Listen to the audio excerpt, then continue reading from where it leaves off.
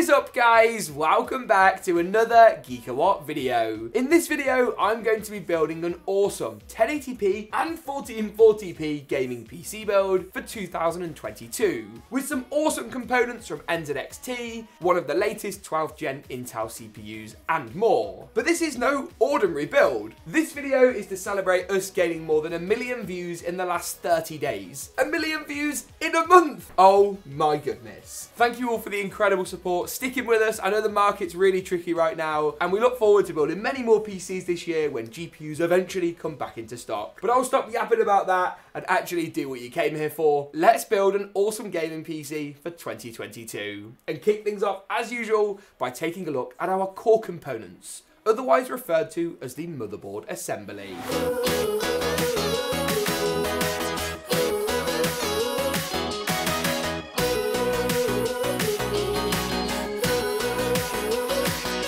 Components consist of the motherboard, CPU, RAM, and SSD, and are all the parts that we can do before worrying about the case, the cooler, and all the big bulky components. And now this motherboard right here is from MSI. It's their Z690 Force Wi-Fi. It actually has some white accents on, which I'm not gonna lie was a huge selling point for this build, obviously given our case choice. Now this comes with plenty of great features. PCIe Gen 5, Gen 4 support for your NVMe SSDs, DDR5 memory support, and a built-in rear I/O that includes a plethora of USB ports, Type-C, 2.5 gigabit Ethernet, and importantly, Wi-Fi. It's not the most expensive Z690 board out there, which was also a selling point, though B660 is also worth considering for this system. I'll be installing the CPU into the motherboard first off, and with this being an overclocking ready motherboard, I have of course gone for an overclocking capable SKU of Intel's 12th gen lineup. In particular, this right here is the 12600K, packed with Intel's latest performance and efficiency cores. It's got high clock speeds, plenty of cores for that nice multi-threaded performance, and all in all is just going to work really well. When people say Intel knocked it out the park with their new 12th gen lineup, they weren't kidding, and my goodness have AMD got some catching up to do if the rumours around their next release are true. Now into the motherboard, I'll be adding in this lovely Corsair Vengeance DDR5 memory. This is some of the better value DDR5 kits on the market, but still, let's be honest, DDR5 is not exactly cheap. And as the technology matures, DDR5 will well and truly make DDR4 obsolete. We might not be quite there yet, but for motherboards and configs like this, DDR5 and DDR4 are both worth considering. This is of course a DDR5 motherboard, dictating our component choice for this configuration. Once that's done, we can then move on to the storage option for this system. Now this right here is the MSI M480 Spatium, a Gen 4 drive with speeds in the region of 7 gigabytes a second. We'll of course be running our own numbers and we'll pop those results on your screen to make sure things well and truly stack up. With the latest Intel CPUs, storage can become a bottleneck. GPUs and processors are progressing so quickly, that is of course if you can find anyone that will sell you one at a decent price, that storage is suddenly becoming much more important than it was just a couple of years ago. That means something like this Spatium M480 is a really solid choice. Now it does come with its own heatsink built in as well, so what that means for us today is that we don't need to add back on the heat spreader we just removed. Plus MSI's sort of toolless installation process also means you don't have to use a teeny tiny screwdriver like this one, although I find it might be a little bit easier with a build like this one. Make sure you keep hold of this fancy heatsink cover, as you may need to use it again if you swap your M.2 drive configuration at a later date. Now earlier I said that we were basically done with the motherboard past these steps, but I must admit I've tried a porky pie, as we say here in the UK. I have lied and deceived you all, so for that I write a sincere letter of apology. Because actually we have one more thing to do, and that's to take the cooler. Now we're obviously not going to install the whole bleeding AIO radiator onto the motherboard. It's not going to go well. But we can actually prep some of the mounting hardware we need to use, because if we don't do this now, it becomes a lot harder later once the case gets involved, poking its nose in our business. Right, just kidding. What we actually need to do though is we need to unbox the CPU cooler, and then I'll point out which parts of it we're going to worry about now and which we'll move on to afterwards. The first thing is this backplate. Now this is sort of a plastic flexi backplate that feels quite weak, but what it will do is provide the mounting holes and hardware that our NZXT cooler needs. You'll then also find a bag which includes lots of these metal weird shaped rings and some thumb screws and posts. What we need to do is we need to take out the correct ring for our Intel CPU, and you can do this by seeing which ones line up with the backplate. Evidently not that one. This is looking a bit closer. It's literally gone on top of those stoppers. That's not its final configuration, but it does show us which are the right size. You're then also going to find these little doodads. Now, these are actually made up of two parts. So you've got here a male-to-male screw that looks a little something like that. And then you've got a big old meaty thumb screw which sits on top. What we want to do is add the back plate onto the rear of the motherboard, then screw the male-to-male posts in, and loosely add the thumb screws on top, as we'll be removing these later. But doing this portion of the build now makes your life a lot easier. Oh, and make sure you keep a hold of this fancy little mounting piece, as this will be needed in literally 2 minutes time.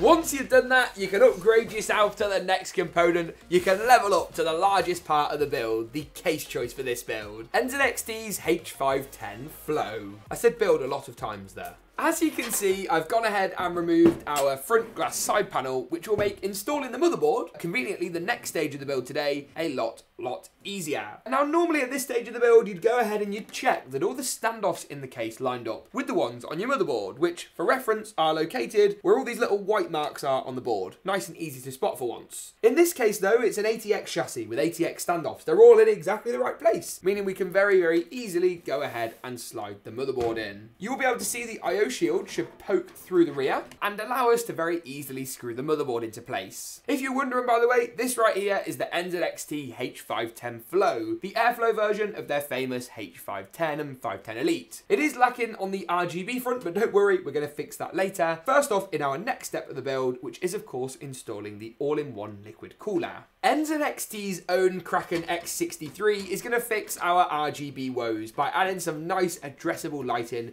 into the system.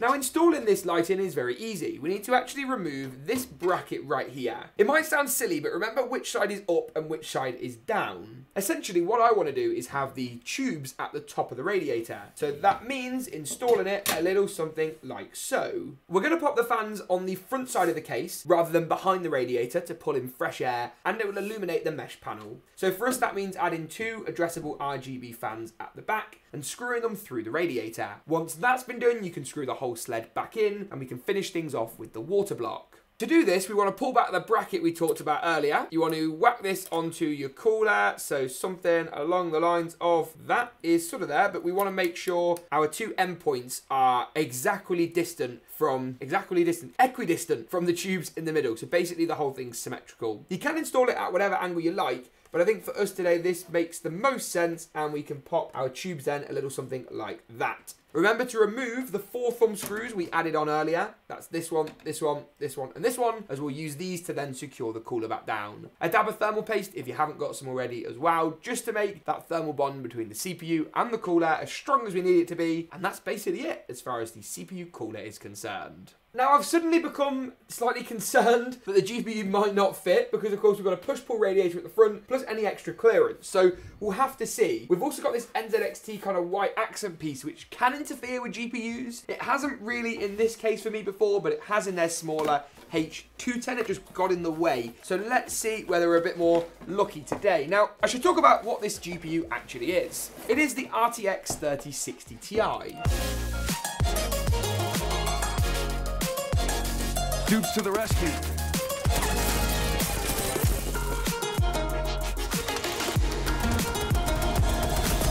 Target identified.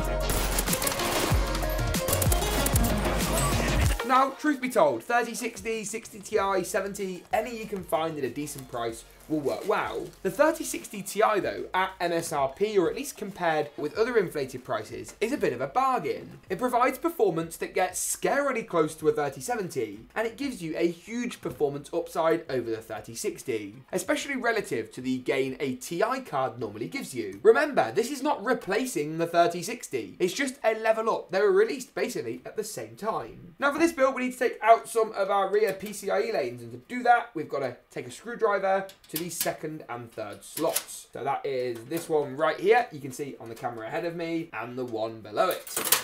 Lots of clattering, banging and clicking associated at this stage of the video. There we go.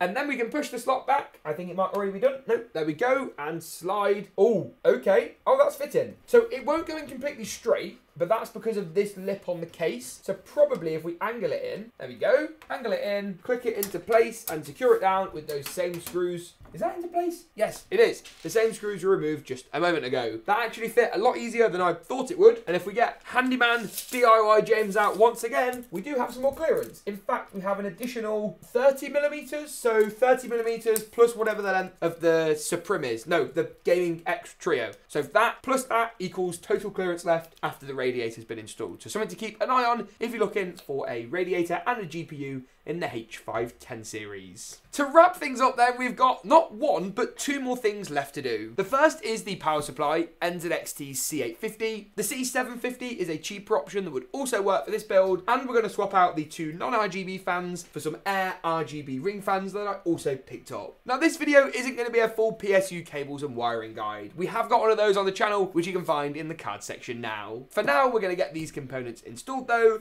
and then we're going to boot the system up to check out the performance numbers of our beautiful 12th gen RTX system. But first, we've got to see how good it looks in an epic glam montage.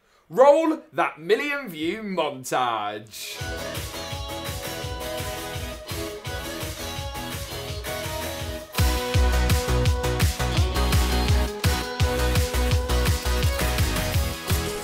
That's two on the board. Yes, what a shot. Go on, go on. Yes, what a shot. Absolutely smashing it. Double kill.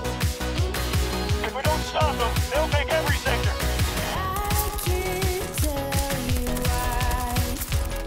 All I know is that I know I feel it deep inside. I couldn't shake this even if I tried. Now we've seen how this 3060 Ti high airflow build looks when it's all powered up for the first time, it's time to make sure the performance numbers stack up equally. On your screen now is a summary of all the results we achieved from our little 3060 Ti, and we will be diving into more detail of some of these titles as we go through. This just gives you a good idea though of the machine's power at 1080p when it comes to playing the latest titles at high frame rates. The first game we're going to look more closely at is GTA 5, where at 1080p high settings, we achieved 143 frames per second on average. 90 and 99th percentile results were strong, with the 3060 Ti showing its killer 1080p credentials. It was once again a really positive story in Battlefield 2042, where 1080p high yielded 113 frames per second on average. Ray tracing was disabled here as we chose not to opt for it this tier of build, but DLSS is of course supported too, something we did try. We actually managed to achieve 114 FPS with DLSS enabled, 1 FPS higher, but at 1440p. Results at 1440p that are better than 1080p despite the high resolution, that's kind of crazy, and shows the power DLSS really has. Call of Duty Vanguard was once again